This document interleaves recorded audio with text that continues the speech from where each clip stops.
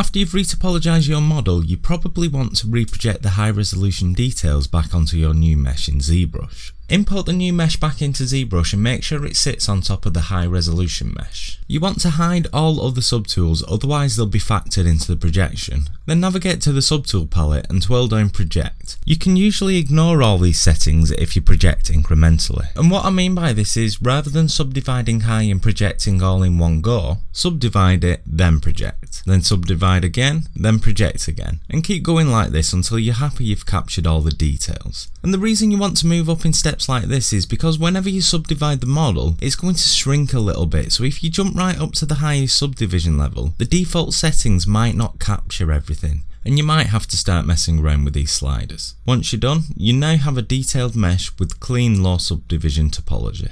If you enjoyed this tutorial, please give it a thumbs up, and maybe consider subscribing. Peace.